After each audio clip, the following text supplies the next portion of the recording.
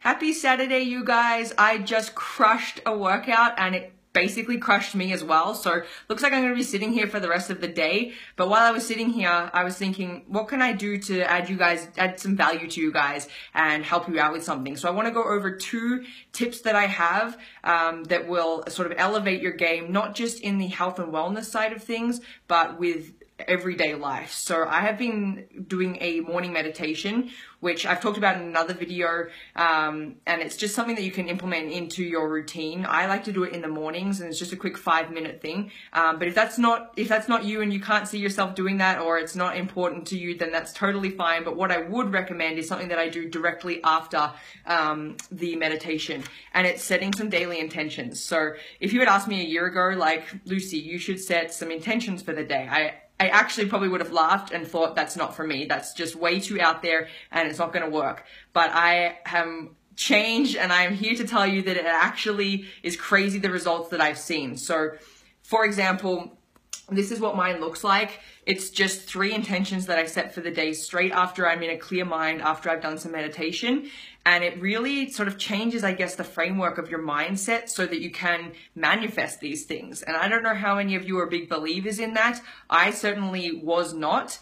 But I can tell you some of the things that I've written down, which are really exciting and some really big things that, you know, I just like to be a big dreamer and be a big believer. And when you start to write things down, it's funny how some things switch and shift to bring those to light. So I'll give you some examples. One of the things that I wrote on the 5th of January, 3 of the things I wrote was ask questions and learn, spend quality time with Kelsey, and eat nourishing food. So you guys, this doesn't have to be anything crazy. It's just on that morning, that's what I was feeling was important. That's what I wanted to manifest for the day. And that's what I needed to feel fulfilled by the time I went to sleep.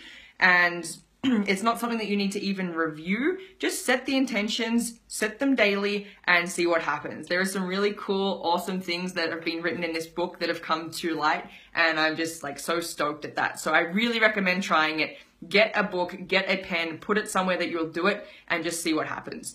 The second thing that I wanted to share with you guys, there's been a lot of talk, especially around New Year's, with New Year's resolutions.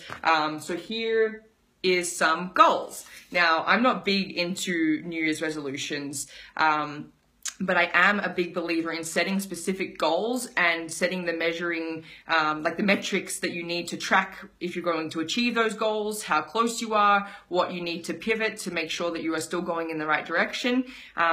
So I'll link to an episode down below here that I talked about like setting the goals and what makes, instead of just, for example, like I need to lose weight, I've talked about it before, but being specific about like why you want to lose weight, or I want to lose 10 pounds so that I can fit into my favorite pair of jeans again. That's way more specific. And so you're going to have a lot more success than just saying, I want to lose weight, because that's not your motivating factor. That's not going to drive you to go that extra level and to really push yourself. But when you get specific and you nail down those things, you're going to remember those long past the time when you actually set the goal.